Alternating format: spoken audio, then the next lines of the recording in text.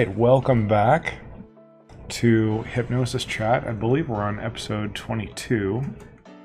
All right, so today is a special Hypnosis Chat. I want to take some time to answer some questions that I've been getting. I've got my wife, Anjali, here, who has agreed to read me some of the questions. All right, welcome back.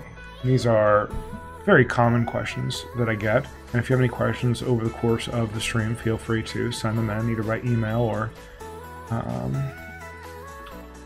by commenting on the live video. Okay, so what do we have first? Well, what is the best way to lose weight? Okay, all right. So definitely a question that I get a lot, and so there are basically 4 aspects to weight loss, and some of them are more important than others.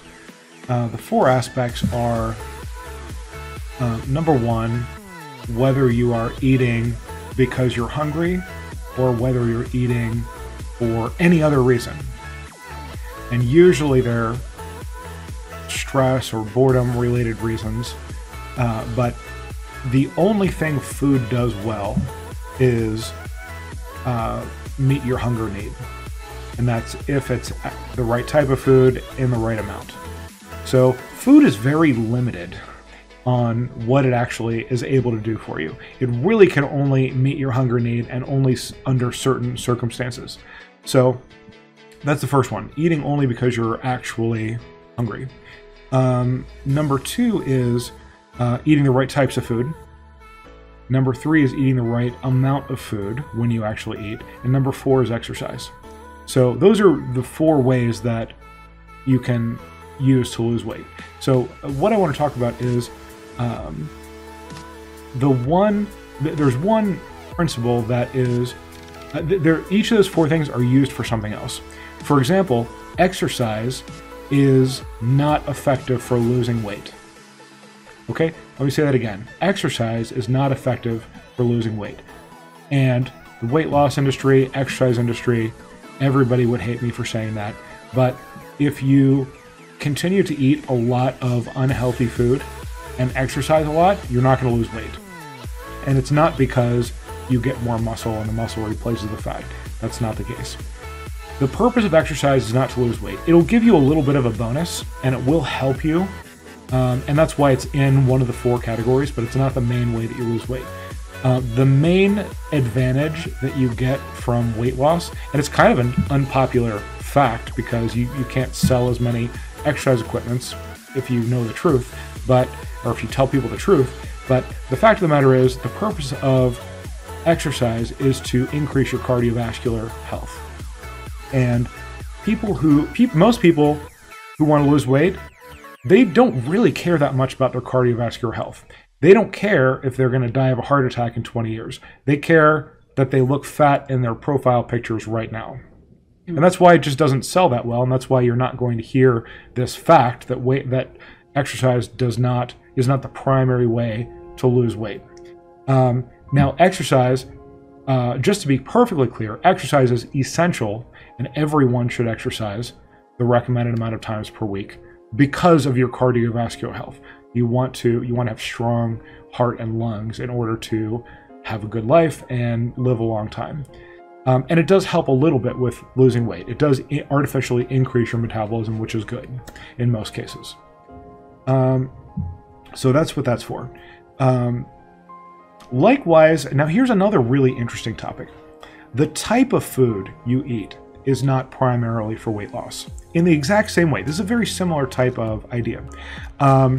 There have been a number of kind of solo pseudo experiments where one recent one I read about was there was a nutrition professor who he limited his calorie intake to 1,800 calories a day, which is pretty low, but he only ate Twinkies. Okay? So 10 Twinkies. Right, he would eat like 10 Twinkies a day. And guess what? He lost weight. Oh boy. He lost weight because he was only eating 10 Twinkies a day. But I seriously doubt his body was getting the nutrition. I know it wasn't, obviously, getting the nutrition that it needed. It wasn't repairing itself as well as it possibly could have. And I'm sure that if you went your whole life eating 10 Twinkies a day, sure, you'd lose weight, but you would not live very long. Okay, so reducing, so this is kind of the opposite actually of exercise. It's very good for losing weight, but it's not very good for your health. It helps, you know, so if exercise is 90%, or let's say 80% for cardiovascular health and 20% for losing weight, the amount of food that you eat is 80% for losing weight and 20% for your health. So that's amount of food. And also that gets into the type of food issue. The purpose of eating healthy food is not to lose weight. The purpose of eating healthy food is so your body can get the nutrition that it needs to heal, repair itself, grow, fight off invaders, etc. So exercise is not primarily for weight loss, it's for cardiovascular health. The type of food you eat is not primarily for weight loss, it's for your personal nutritional health. The amount of food you eat per meal, and of course whether you eat for emotional reasons or not, directly translates it into the amount of food you eat. The amount of food you eat is the biggest factor in whether you'll actually lose weight. Eating healthy food and exercising are for being a healthy person, regardless of your weight. So, just to be perfectly clear, all four of those things are vitally important to be a healthy person. But the ones that are for weight loss are just about amount of food. Amount of food is the primary determinant of your actual weight. And the type of food and exercise is the primary, or two of the primary factors of how healthy you're going to be as a person. Okay, that is the real facts. That is not going to sell exercise machines. Fortunately, I'm not selling those. It's not going to sell diet pills. Fortunately, I'm not selling those. So I'm in a unique position where I can actually tell you the truth. So, and I like being in that position. Okay, so, all right, so good question. Okay, so tell you what, we can do, I could talk for weeks about weight loss. Let's go on to the next question. What else do we have here? What do you do to deal with stuttering? Okay, stuttering. That is a question I do get sometimes. And stuttering is almost always psychological. There are certain things that are almost always psychological, and stuttering is one of them. It's usually not a physical problem. Sometimes it is, but that's pretty rare. If you stutter, it's probably a psychological issue. You are probably internally questioning yourself. You are probably thinking about things that are making you nervous, and those things result in stuttering in a lot of people. So what I would say is, just as the first step for someone, and we're not talking about hypnosis right now, the first step for someone, let's just say that you stutter, is I want you to imagine for a second that you are a professional baseball player. And so you're a professional baseball player, and you have acquired the ability, the superpower ability of slowing the ball down 20%. You could slow the whole world down by 20%, and no one knows. You can just slow it down by 20%. Now, you are actually a professional baseball player, so you're very, very good at baseball. You didn't just magically acquire that job. You're actually a professional baseball player. And you can slow the world down by 20%. And of course, no one would know, because everyone was slowed down by 20%. The world might be slowed down right now by 20%, and I would never know, because my brain's working at 20%, and it would match the 20%, and it would seem like it's going at full speed. So you now have the superpower ability of slowing the world down by 20%, except you are still able to swing the bat at full speed. Okay, so that's a huge difference. If you just slowed everything down by 20%, you wouldn't know either, because you would also go at 20%. You might have that ability now, but your superpower ability is that you can maintain the regular 100% speed, even though the world is slowed down to 80% speed. That would be a massive benefit or advantage to you when you're hitting a baseball with a bat. It would be far more than just 20%. Like, if you could slow the ball down by 20% and swing at full speed, you would be massively more successful than just 20% more successful. So I want to compare that to someone who's stuttering. Most of the time when people are stuttering, they are trying to get words out faster than their mouth is able to do it. And that could be because of anxiety or whatever. So the first thing I tell people, just to kind of start off, is to slow down your speech by 20%. If you slow down your speech by 20%, you will have far more than a 20% improvement in your speaking performance. So, and then there's other things going on. We definitely would need to address, why are you having anxiety? What are you doing to have anxiety? Again, we could do a whole series of videos just on that. But I would say the first step for someone who's stuttering, train yourself to slow down your speech by 20%. And clients I've had have had great success with that. And then, of course, we deal with the more fundamental issues of, why are you having anxiety when you're thinking about it? What are you thinking that is creating the anxiety? How can we change that? Okay, so, but I think that would be a good step to train yourself to slow your speech down. That would be a thing that you could do right now if you wanted to. Okay, so why don't we take another question? Great. How do I deal with being indecisive? Okay, so I don't know what to do. Yeah, I'm not sure what to say about that. No. So generally, when people are indecisive, one of the probably I'd say the main reason for that is that they have a bit of perfectionism, where they want to find exactly the right answer or action, and they don't do this consciously, but unconsciously they think, oh, well, I have to find the perfect thing or else it won't be good enough. And then they can't decide because they can't think of the perfect thing. The reality is, you're never going to think of the perfect thing. You're never going to do the perfect thing. You're never going to say the perfect thing. And if you try to do that, you're going to be harming yourself more than benefiting. So, and it's kind of, this is an interesting issue for me, because we have different levels of ways of dealing with things. So, and there's from simple to more complex. So, like young children have very simple ways of dealing with things like anxiety, fear, excitement, and so on. So, for example, if they're anxious, like a young child might cry.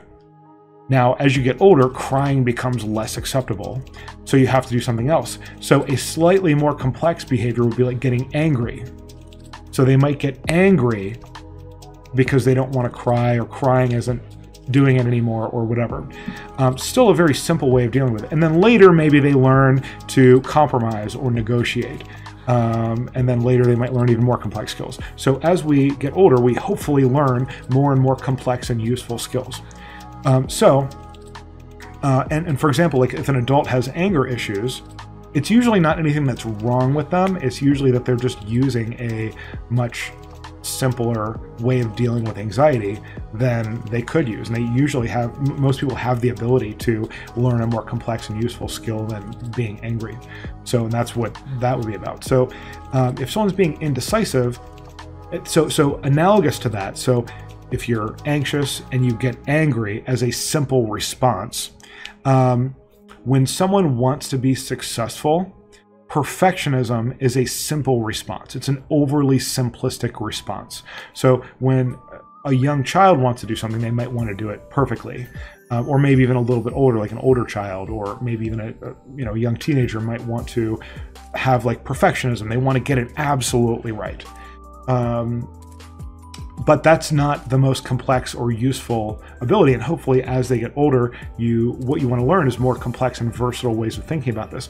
For example, you might want to say, like, okay, well, what is a better solution than the one we have right now? Okay, so we're doing this, but we need something better. Sorry, I don't know how to help with that. Wow, Google doesn't know how to help with that. Isn't that amazing? Coming up with solutions. Google, you heard it here first. Google doesn't know how to help with that. Alexa and Google, very indecisive. Very indecisive. They don't know how to help you with that. I'm sorry. Okay, so so being usually people who are indecisive have like a perfectionist streak about them. And I want you to think of perfectionism as an overly simplistic way of trying to be successful. And there are better ways of trying to be successful. Again, for example, it could be, well, what are we doing now? Let's just come up with something that's better. And then we'll reevaluate that and then come up with something that's even better than that. That might not be the best one, but it's certainly better than just trying to be perfect every time. So I would say, as kind of an initial tip for someone, if they feel like they're indecisive, examine to see, well, am I trying to come up with a perfect solution? If so, that's not bad. It's just, you can probably do something more complex and versatile. So instead say, okay, well, what is a better solution than what we currently have? What is, or alternately, like, what is the best way that I can handle this right now with the tools that I have available? Let me come up with a few ideas, brainstorm, and select one that I think might be the best. That's more complex and it's more versatile, has fewer disadvantages, and you'll probably be able to make decisions more easily. So, okay. Oh yeah, and there's an old joke. There's an old joke. I didn't come up with this joke. There's an old joke that says, you know, if you and your friend are being chased by a bear, you don't have to run faster than the bear. You just have to run faster than your friend. So the point is, you don't have to be perfect. You just have to have something a little better than what you had before. Okay? All right, so that's good on that one. So why don't we go ahead and take another question. What is the best way to handle anxiety? Okay, anxiety. Obviously, that's a very common issue, probably the most common issue that I help people with. So I want to talk about anxiety in a little more detail than I have in the past. So I want you to imagine, okay, so we have an elevator, and the elevator is rated for a certain amount of weight. Likewise, your brain is rated for a certain amount of stress. Stress is, so stress and anxiety are different. Stress is what the outside world gives you. So if you have to think about something or solve a problem, or someone goes around the corner and says, boo, those are all things that create stress for various amounts of time. Anxiety is something that you do to yourself when the stressor is no longer happening. So if you continue to think about it, even when it's not happening, that's anxiety. So stress is usually not under your control, and anxiety is under your control. So what happens, what are things that happen that when you have too much anxiety? So it's just like if an elevator has too much weight on it. Let's say it's weighted for 2,000 pounds, but you really need to get your elephant to the next floor. Okay, so you've got your elephant in the elevator with you, and okay, it works fine the first time, but then you realize you have to get your elephant up there every day. Okay, so over time, this is going to create too much stress on the elevator, and the elevator might have a few ways that it's going to deal with that. One way is just, the simple way is just like the cables snap, everyone falls, it's a disaster. Okay, so we don't want that to happen. Now, your brain is a little more complex in that it's got some systems that it puts in place to try to prevent disasters from happening. So the elevator falling would just be analogous to like a nervous breakdown. It's just like the person snaps, and that's it. It's over. Okay, so now again, the brain has some systems in place that will help you avoid disaster. It's still not good, but it helps you avoid disaster. Let's just say that you've got your elephant in the elevator, and the cables snap, but then the elevator puts these brakes on, and it's able to stop before it hits the ground, and it just stays there, and the elevator automatically repairs itself while it's got these brakes on. Definitely better than disaster. I mean, it wouldn't be very convenient, but definitely better than plummeting to your death. So that's definitely an improvement. That is what I call depression. So depression is where your brain's like, okay, we don't want to completely snap. We're going to put the brakes on. That's why depression is not really about sadness. It's about apathy. It's about being really tired. It's about sleeping all day, because your brain has put the brakes on and it's repairing itself. It's like you're not going anywhere until you obviously can't follow the sign that says no elephants on the elevator, so we're going to stop and repair, and you just have to wait here while we do this. Okay, so that's depression. Now, as it starts repairing itself, it'll get to a certain point of repair where it's functional, but it's not fully repaired yet. And your brain kind of has a choice. You can say, okay, well, first of all, we're just going to stay here, and you're just going to remain here until it's repaired. And that's what I would call chronic depression. If you have just depressive episodes all the time, or like, let's just say it lets you go for a little bit, but then it just stops it. That would be kind of and you spend more time down than moving in the elevator. That would be chronic depression. Now let's just say it's like, okay, so are you going to not bring do you agree to not bring your elephant on the elevator anymore? And you're like, yes, I agree. But then you bring your elephant back, of course. And then the elevator starts, okay, we're going to start working again, even though we're not fully repaired, because you said you're going to not bring your elephant. But of course you bring your elephant, and it has to do it again. It has to stop again. And it goes through this period of stopping and repairing, and then letting you have it back, and then stopping and repairing. That's what I call bipolar disorder. Again, better than the alternative. Notice how these are not bad things. These are ways that the elevator is preventing disaster from happening. You're the one that brought the elephant onto the elevator. The elevator is just trying to deal with it as best as it can without dropping everything on the ground. Okay, so what's the real solution? The real solution is to understand how much weight the elevator can hold and make sure that you don't give it more weight than it's rated for. So with that understanding in place, your brain is not the enemy. Your brain is not broken. There's nothing wrong with you. Your brain is doing its best to deal with all of the anxiety that this person may be generating. And the real solution is only going to be in you managing how much weight you put on the elevator every day and making sure it stays within standards, rather than just letting it do whatever it wants, or letting the elephant come on whenever it wants and just not paying attention to it. So you have to start taking control of that. And again, I could talk weeks about how to take control of that, and I do have some other videos about that. In fact, we just did a video on performance anxiety, which does outline a lot of those principles. So your brain is not the enemy. You, the manager of your brain, have to make sure that your brain is not being overtaxed with anxiety. And that is absolutely something that is within your control. So I'd say that's really the only real solution to someone who habitually has anxiety. So somebody might ask, how do I know this stuff? How do I know what to do? How do I understand how my brain works, or how to think, how to change these things? How do I do all this?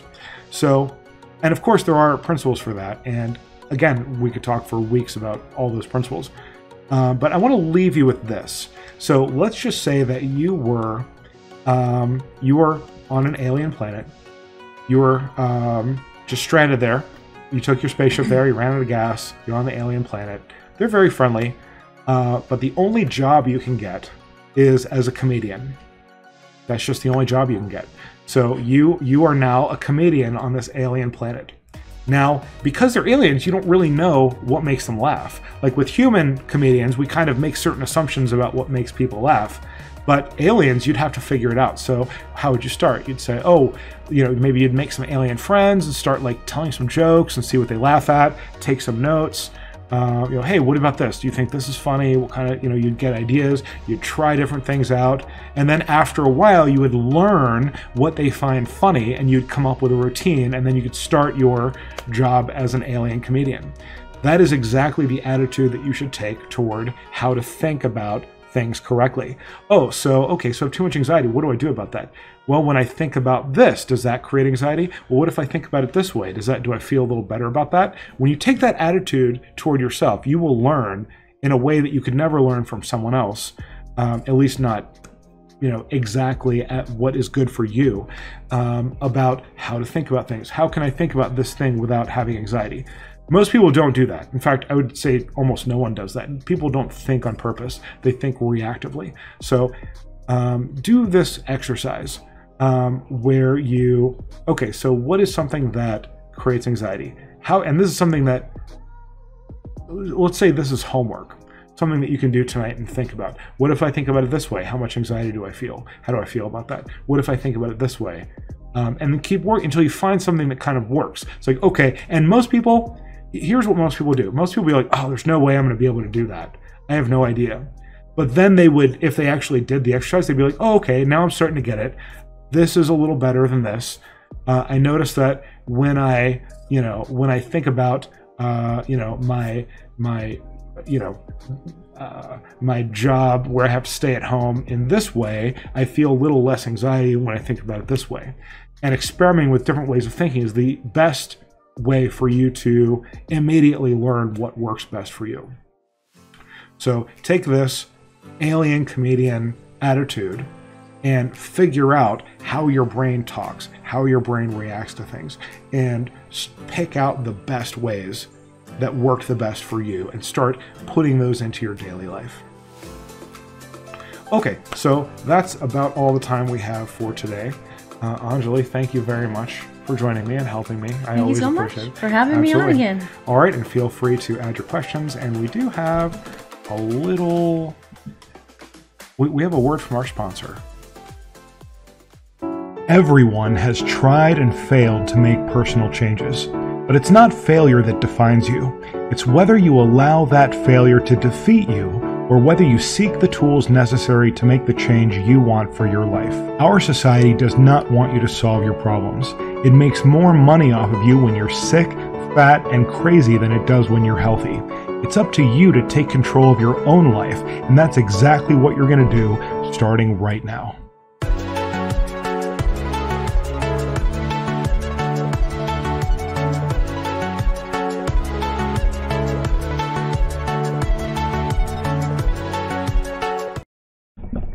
Okay, thank you all very much and see you next time. Thank you, everyone.